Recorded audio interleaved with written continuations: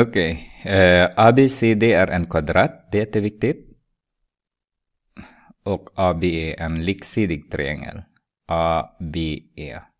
Så det är jätteviktigt också. ABE och ABCD. Liksidig. Det betyder att den här är 60. Och det ska vara kvadrat. Så det betyder att den här är 90. Så den här kvar där. Den som är kvar här. Den här är kvar. Kallar man för 30 grader. Det här är 60 grader. Den här. Därför det är rättvinklig. På grund av den här deklarationen att det är en kvadrat. Så när man läser den så säger man ABCD är en kvadrat. Okej. ABE är liksidig triangel. Det vill säga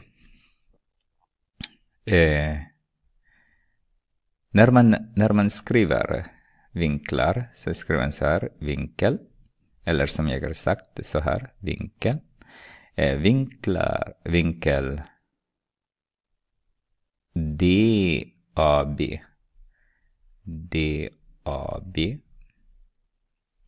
eller vinkel BAD. Vi pratar om den vinkeln, det spelar ingen roll. Oftast börjar man det minst med är lika med alfabetordning är lika med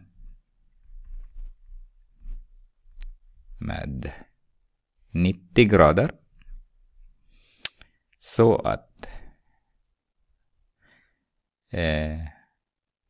BAE, vinkel BAE. Den här vinkeln fortfarande, men det är triangel nu. Liksidig, så det ska vara 60 grader. Så att vinkel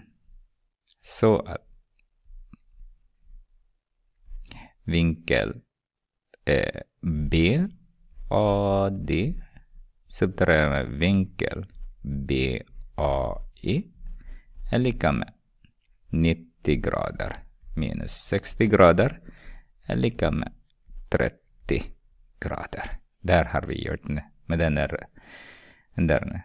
den är och sen deklarerar vi en gång till. Triangel. Så skriver vi triangel där. ADE är likben. Triangel.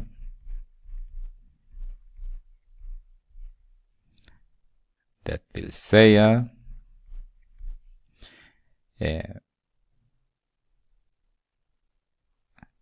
det vill säga 30 grader adderat med x är lika med 180 grader.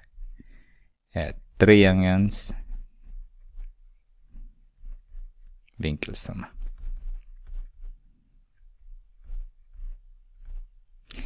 Det är mycket att skriva i geometri. Den här är också x. Därför de är liksidiga. Och sen löser vi nu. Det här är jättekort lösning egentligen. 2x adderar med 30. Subtraherar med 30 grader direkt där jag skriver. Är lika med 180 grader. Subtraherar med 30 grader. Så att den här är 0. 2x är lika med 150 grader. Så x är 2. Dividerar med 2. Jag har räknat redan. 75 grader. Så den där x är lika med 75. De är lika. Båda är 75 grader.